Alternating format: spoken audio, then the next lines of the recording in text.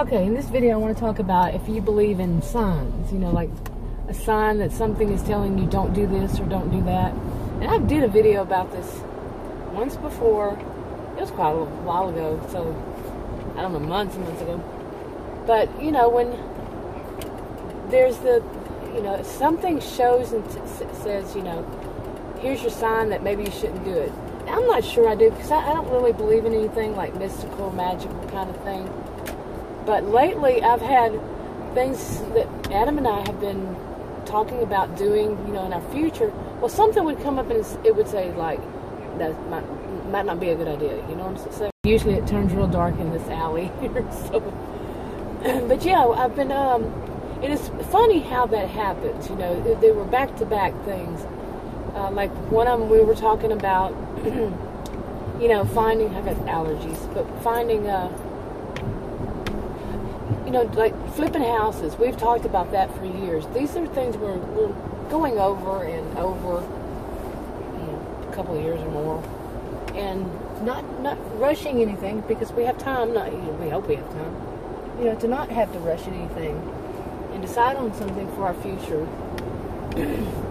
But the flipping houses thing, it's not easy because everything to get a properties for that. You can't do it in this area because the land and property itself is too expensive. And so we talk about, outside of here.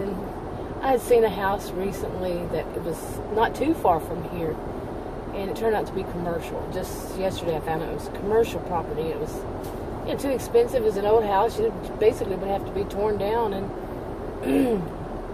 that's not what we were in for. So that's not a big, huge sign of no, don't do it, but, it was like, yeah, that's something we have to watch for. Would they warn you? Along that line. Okay.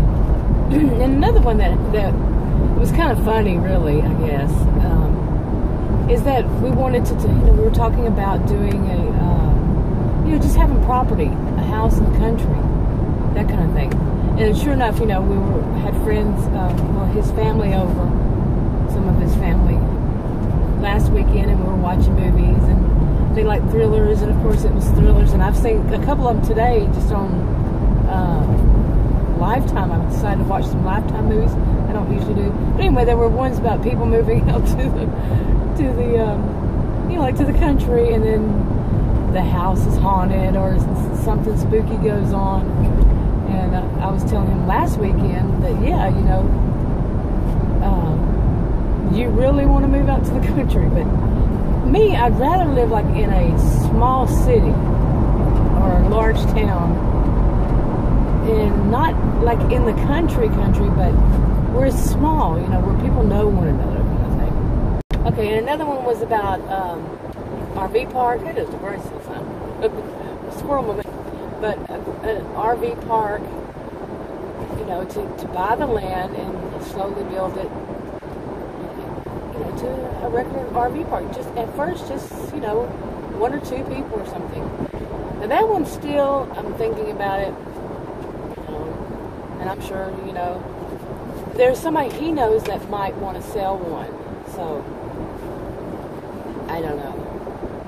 But overall, everything, like I was saying, everything had like a sign. It would come up and say, nope, you don't want to do that. Like, I was doing a project for myself, and I was really learning a lot about this project, and all of a sudden everything started coming clear on how it would work and all that, and right then everything changed. It was like, okay, there's a sign. But I really don't believe in them, but I think the older I get, maybe I do. You know what I'm saying? Okay, so I'm still thinking about it. We're still thinking about it. But one of the things, like Adam has said today, that you really don't want to get, where you have to be so involved with so many other people. And it's true these days. The more people that are involved in something, it's just not good. I don't know. Because I know the last I switched fields years ago, and my goodness, it's a field where there was a lot of people working. It wasn't good. But anyway, I'm still thinking I'll talk to you later.